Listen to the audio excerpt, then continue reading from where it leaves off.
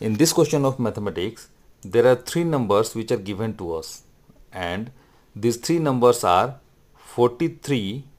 Let me write it. These three numbers are 43, 91 and 183, right? These are the three numbers, and the question is that we need to find the greatest number. We need to find the greatest number.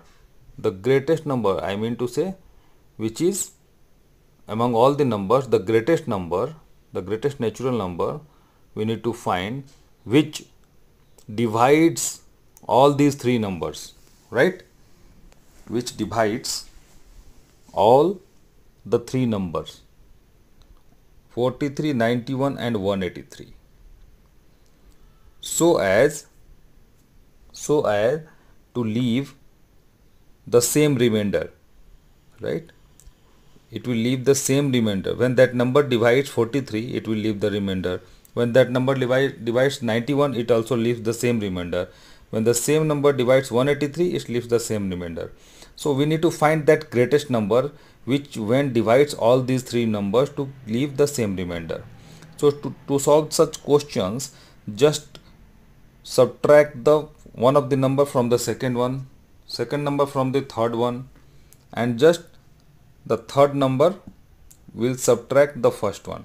Okay, so in this way, this is the way to solve such questions. When we subtract these numbers mutually, you will get three numbers, 48, 92 and 140, right?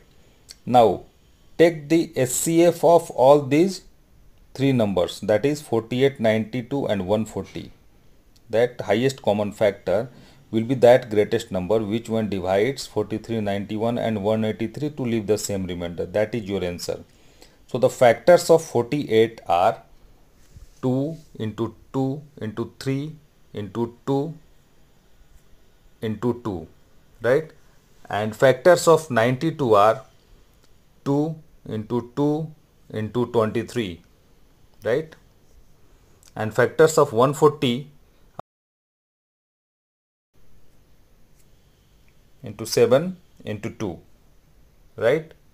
So we see the common factors among all these three factors. So the common factors are 2, which is present in all these three factors, and again this 2, right? And no other number is common. So 2 into 2 is the 4. So 4 is that number which when divides all these three numbers to leave same remainder.